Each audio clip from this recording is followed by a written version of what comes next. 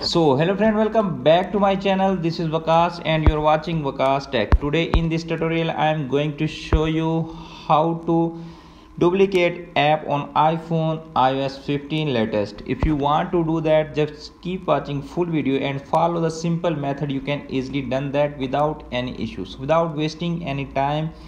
Let's start the video. As you can see, I have double Snapchat, double WhatsApp, double TikTok, double PUBG mobile, and same double Instagram and also double Facebook. If you want to do that, just keep watching full video. You can see appears on screen when I'm open my Instagram account. You can see this is my Instagram account and it's open now. Now I'm going to open the second Instagram account. You can see this is the same post and same Instagram open on my second account. So it's not a duplicate app. Basically it's a option that you can see appears on screen.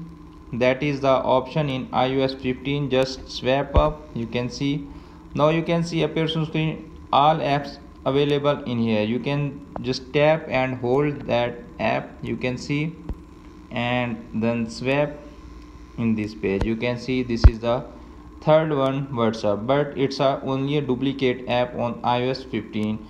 This is the new feature in iOS 15. You can just copy and paste like the app. You can see, as you can see appears on screen, this is the second and the third one and the fourth one, WhatsApp on iOS 15 in iPhone.